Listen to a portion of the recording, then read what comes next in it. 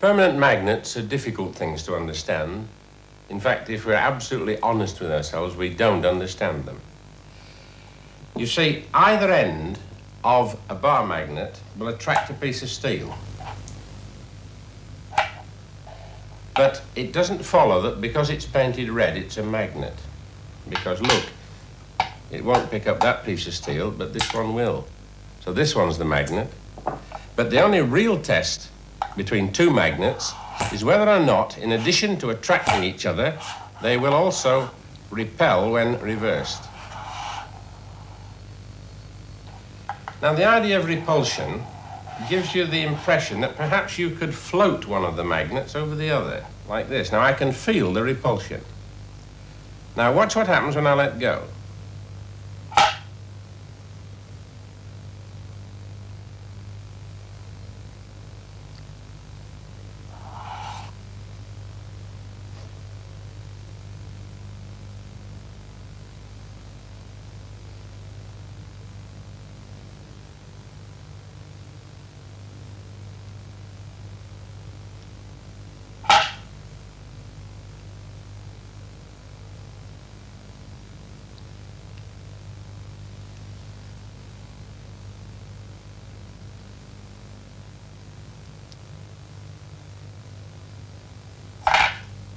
You see, it won't stay there. You get the repulsive force, but we say it's not stable. Now, people have proposed this idea for suspending railway carriages over a track because it uses no power. But then you have to do something about stopping it falling off sideways.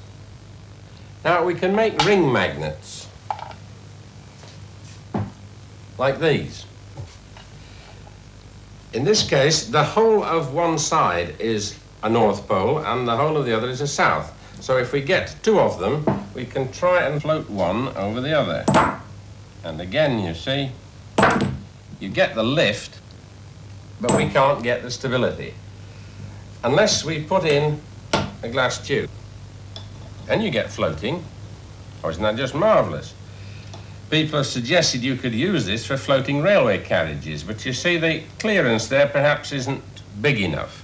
So what we'd really like to have is some more magnets to make it stronger. That's going in roughly the right direction. Now we're getting a lot of clearance. But of course, these magnets would be on the track and this would be the vehicle. So this is going to be very expensive. You want hundreds of miles of this. So what we'd really like to do would be to put a single magnet on the track and have more magnets on the vehicle. 2 magnets, 3 magnets. The gap, instead of getting bigger now, is getting smaller. So this is a situation which gets worse as it gets bigger. So it is no good for railway vehicles. Now there's another kind of magnet which doesn't involve the use of rings or anything like that. Instead, a coil of wire. We're going to take an iron bar and push it through the center of the coil and then pass an electric current through the coil. Thank you, Barry. This meter will tell you how much current is passing. You'd connect that one, Barry. I'll connect this. Or you connect the switch. All right. Now all we need is a battery to connect to here, and we shall be able to make a magnet out of that bar of steel which at the moment is not magnetized. Now if you give me the board, Barry, we shall be able to see whether it behaves truly in the manner of a magnet, because here is a magnet. At the moment, this is just a bar of iron, so the magnet will attract either end. Now let's see if we can make it repel by switching on. Get current. That end will now attract, and that end repel. So now we've made an electromagnet. But will it work without the iron core? We'll just use the coil alone. Well, it certainly attracts. And I turn it round, and it just repels. So it is still a magnet, even though it has no iron in it at all. But of course, if we put the iron core back, then the attraction and repulsion is far greater, so we make a better magnet. Now let's see how much weight we can lift with this magnet. Barry, pass me the iron bar. I'll see if I can pick up this heavy iron bar. And we can, just. It's not actually jumping up to meet it, but having made contact, I can just lift it. But there's more magic in an electromagnet if, instead of feeding it from a battery, we feed it from alternating current.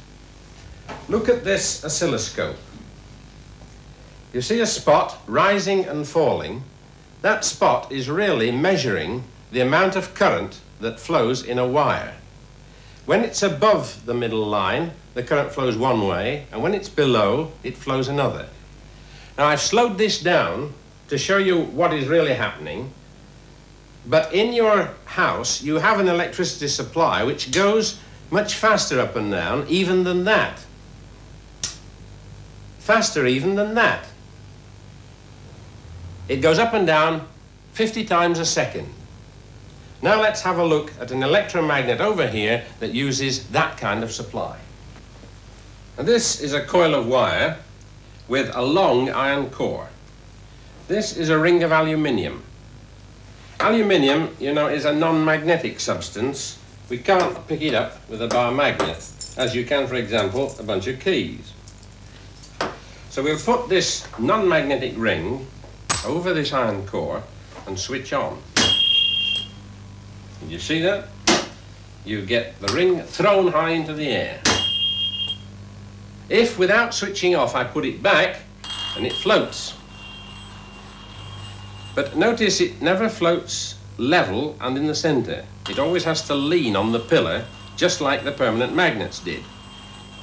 If I put a thinner ring on, it doesn't float quite so high. Thinner still, a lot lower down. And if we go to the ultimate and cut a ring from kitchen foil, which is also aluminium, that doesn't float at all. But unlike our permanent magnets, if we now add some more rings, we shall begin to see the whole lot lift. Remember, with the permanent magnets, the more magnets we put on the top and the smaller was the lift. And in this case, the more the rings, the higher the lift. Put the thicker one on, thicker still, and up it comes right to the top. Now, what is the secret of this amazing device? This is the giveaway. This is a copper cylinder that is free to spin. If I hold the copper cylinder alongside, there's nothing much going on. But if I take this ring, which wants to float up there, and I force it down alongside the copper, then the copper begins to spin. And if I put it on the other side, it spins the other way. It is as if there was an upward sweeping something which is causing the copper to spin. And we call that upward sweeping something a travelling magnetic field. Now, this is a row of electromagnets arranged deliberately to produce one of these travelling magnetic fields. So when I switch it on, put our copper cylinder over it, and there you see the same effect, as if something was sweeping underneath it. When we put a bit of aluminium on, it does push it along, but not very fast. Let's try a bigger piece. That's better. Bigger still. Better still. You see, the bigger you go, and the better it gets. This, of course, we call a linear motor. Now, suppose we increase the current. Would you mind increasing the current, Barry?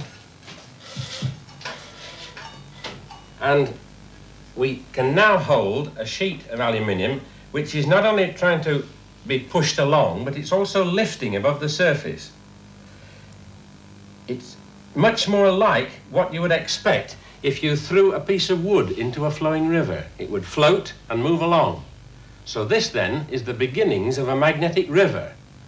But it hasn't got any banks, because if I take my thumb away from here, it'll fall off the side. If I take it too far towards you, it'll fall off the other side. But if only we could stabilize it, then we should have something that looked exactly like a river. Now, how does all this work? Could I have the row of rods, please, Ray? This is a mechanical model of what you've just seen. Instead of a row of coils, we've got a row of rods. We're going to feed them with alternating current so that each one can rise and fall. And when we turn the whole thing, we get the impression of something travelling along. But I want you to notice that nothing actually travels along, because each rod only moves up and down. The thing that makes it real is when we put something into one of the troughs of the wave. Then something real travels along. Can make it go the other way. If you watch an individual rod, such as this one, you'll see that it's only going up and down. There is no horizontal movement at all. Only the ball is a real thing moving side to side. It's exactly the same with this magnetic river. I can switch it on and there is nothing above there, nothing moving horizontally until I put in the aluminium, and it's like putting the ball into the rods. So this is our first step towards a magnetic river. This is a single coil and a plain sheet of aluminium. So it will behave rather like our jumping ring. Switch on and it goes. Try and put it back. It floats. It has a really good try at floating, but it doesn't make it. But if we place it not in the middle of the coil, say it like that, then it doesn't jump straight up. I put it to this side. I put it towards me, and so on. Let us use this spinning cylinder again to see what's going on. Switch on, put the cylinder in the center, nothing happens. Introduce the plate, and it spins. Introduce the plate from the other side, spins the other way. Notice which way. It's trying to throw the plate out. So to try to do this is like trying to balance a pencil on its point. You just won't succeed. But this idea of producing travelling fields, like this, has given us an idea. If we could only produce inward travelling fields without the plate there, then we might have a chance of holding the plate in the middle. So let's try and do that. Instead of a single coil, I'm going to use two coils, one inside the other. This is a coil, and this is a coil, and these three rings are steel rings. They're to help to strengthen the magnetic field.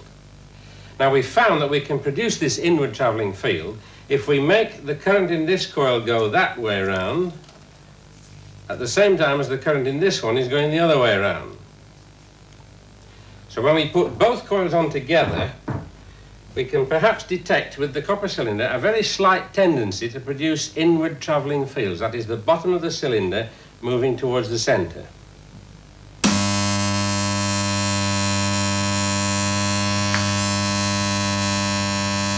That's what we're looking for.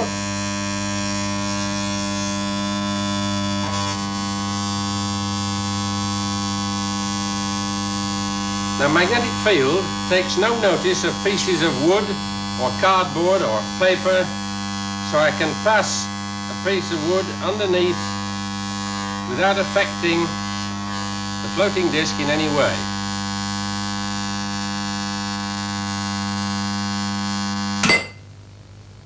Now I want you to imagine that we've been able to take this solid structure, put it under a steamroller and roll it out flat, really flatten it in this direction. And let's try and imagine what that would look like. Well, here's our aluminium plate and we'll switch it on. Now there is our aluminium suspended, but not yet movable. I can push it by hand. It's as if we had a magnetic river without any flow.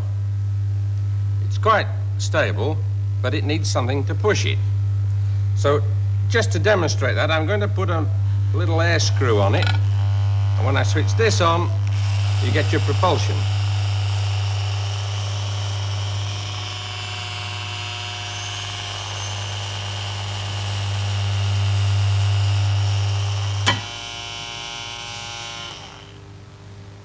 There was a time when we thought we should have to put a linear motor up the center between the coils to get propulsion as well as lift and guidance.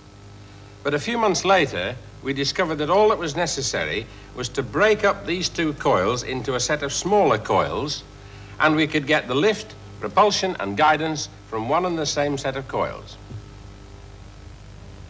Now, here is one row of coils and the other one at the other side. But this time, the coils have been divided up into groups so that we can produce a traveling field as well as give lift and guidance. The thing we're going to propel in the magnetic river is this sheet of aluminium, and we've stuck some tape onto it so that you can see it more easily because it goes rather quickly. So, Barry, if you'll take this, please, and put it on the end and switch on, we'll have a demonstration.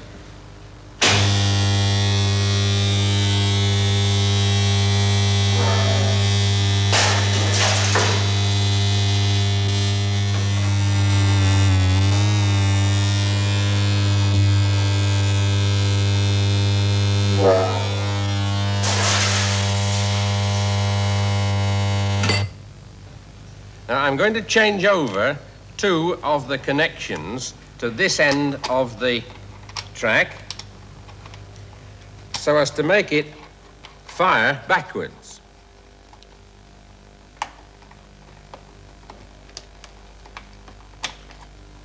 Now let's see what happens to our aluminium plate. Switch on, please.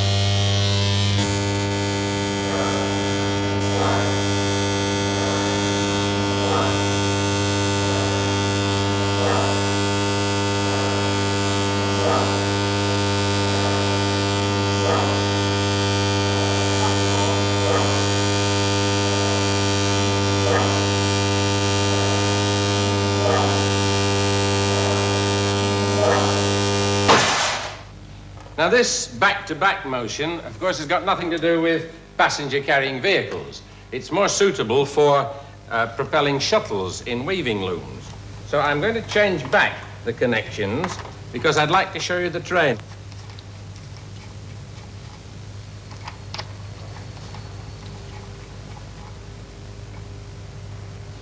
Now we're going to dress up this piece of aluminium to look like a passenger-carrying vehicle. The scale of this operation is such that this will now travel at the equivalent full-scale speed of 250 miles an hour. And Barry, if you'll start this one, I'll have to go and catch it because this is rather expensive.